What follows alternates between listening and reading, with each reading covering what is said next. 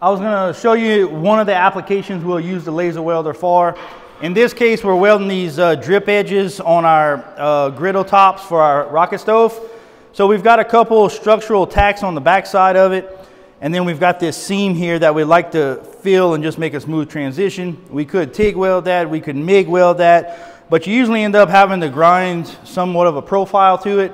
I'll show you how we use the laser welder to do that. So I'm running 1.6 millimeter wire, 0.052 is the wire size. I'm using 100% argon for shielding. I'm at 900 watts. My scan width is 3.5.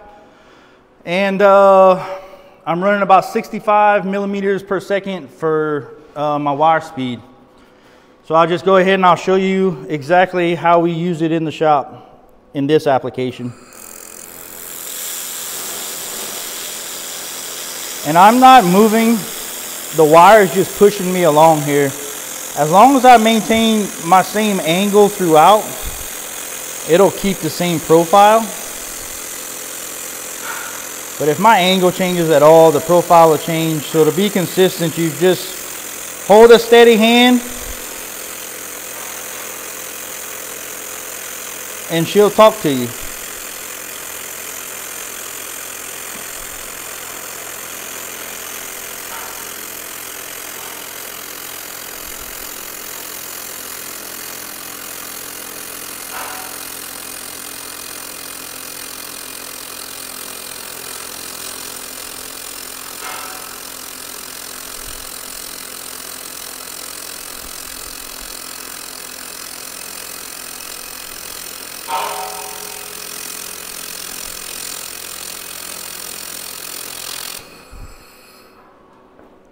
There it goes. You can just see the bead profile just lays pretty consistent.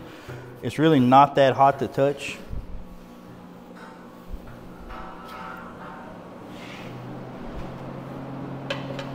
It's warm.